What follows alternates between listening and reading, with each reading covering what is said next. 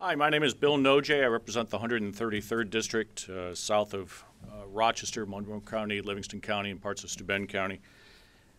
I am here as the brother of my brother Rob was born with developmental disabilities, severe developmental disabilities, and cerebral palsy.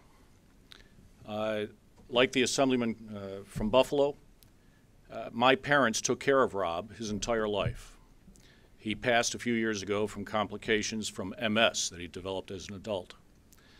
Throughout Rob's entire life, he received supportive services, and my parents received supportive services from the ARC and United Cerebral Palsy and other organizations which the governor has now cut to the tune of $90 million. There are two things that have impressed me while I've been in Albany. Number one are the misplaced priorities.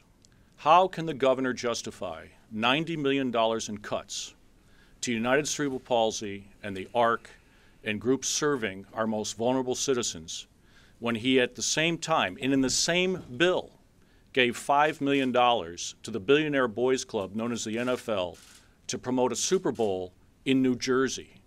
How can this governor cut $90 million from the developmentally disabled when he is giving $30 million to hire state troopers to try to enforce an unenforceable law against upstate New Yorkers owning firearms? Those funds will go nowhere and achieve no worthy governmental priority. And yet, we're cutting $90 million from the people of our state who need it most. The other thing that has struck me about Albany is the cesspool of corruption that pervades the culture of this town.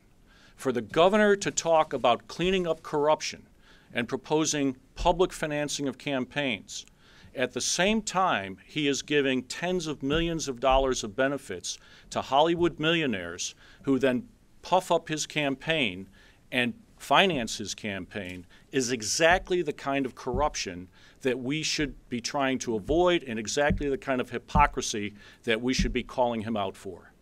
I'm appalled that the governor has cut $90 million from our most vulnerable citizens. I am more appalled that he does so at the same time he talks about cleaning up the corruption when he is wading in the cesspool of that corruption every day here in Albany. Thank you.